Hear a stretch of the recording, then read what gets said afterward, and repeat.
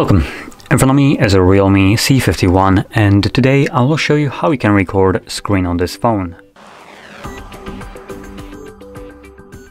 So to get started, you want to pull down your notifications by swiping down from the top of your screen like this. Then swipe down once again to extend the list of toggles. Now, on one of the pages you will have your screen recording toggle, so if you don't see it on the first page, you can swipe to the left and this will show you the second page where the toggle is located for me. As you can see it's right over here. Once you see it, you can tap on it. It will bring up, if you tap on an arrow, this little overview right here, giving you a couple options like record audio.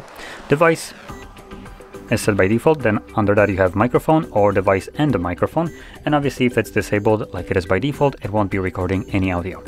And then below that we have show touches on screen, which will record a semi-transparent gray dot wherever your finger was pressing the display. I'm gonna select start, it will begin a countdown, and afterwards, now it's gonna start recording. So I'm gonna move my finger just a little bit on the screen just so you can see that dot later on the recording, and see if we have some application that I can open, specific one, but I don't see it. So I'm just gonna open up something like File Explorer. Now once you're done recording, pull down your notifications, and let's see, we are looking right here under the system UI. We'll have recording screen. We can tap on the drop down and select stop. And this will automatically stop and save your screen recording to your Photos application. So I'm gonna open that up. And as you can see, it shows up right here. Now, if you have additional tabs at the bottom, like albums, I believe it's called, then you will probably be only seeing your screen recordings under albums, under screen recordings or video.